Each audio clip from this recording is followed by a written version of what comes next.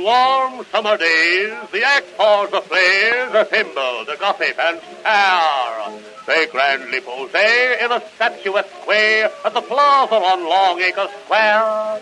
Then it's how did you do in Kalamazoo? Was business indifferent or fair?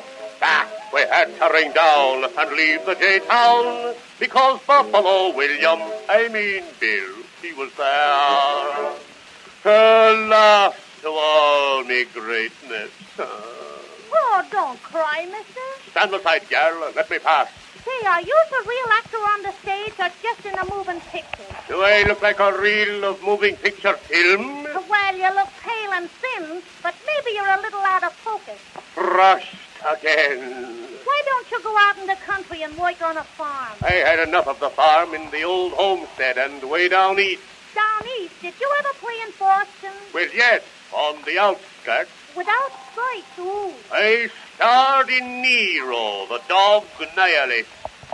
But in one scene, while being rescued by Nero, the dog, from binding at the stake, the untrained bloodhounds, tearing the ropes that bound me fast, bit a huge piece from the calf of me limb.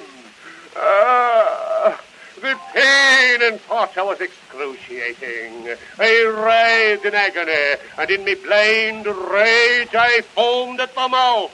The terror-stricken audience, thinking I had the hydrophobia, made a rush for the box office and left the theater. It was a short run. Gee, it's a long walk from Kankakee. It was indeed. You don't seem to have any show at all. Well, there are few great actors left. Well, you seem to be left all right. True, girl, I am left.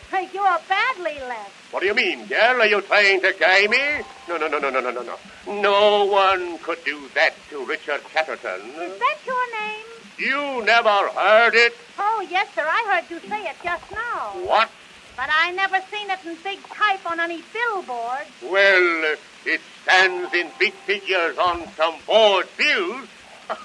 A joke. A rich joke. Very good comedy indeed. Richard, as a comedian, you're also a star.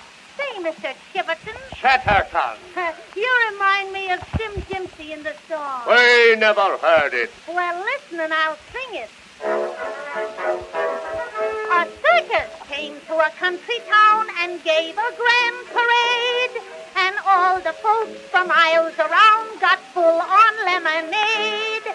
Sim Jimpsy worked in the circus tent and he met Miss Angie Brown. He told her he was an acrobat and the star of all the clowns. The show began and Angie looked in vain to find her Sim. And when the clown came tumbling in, she thought was surely him. Just then a voice cried, "Lemonade, peanuts, fresh popcorn." To her chagrin, she saw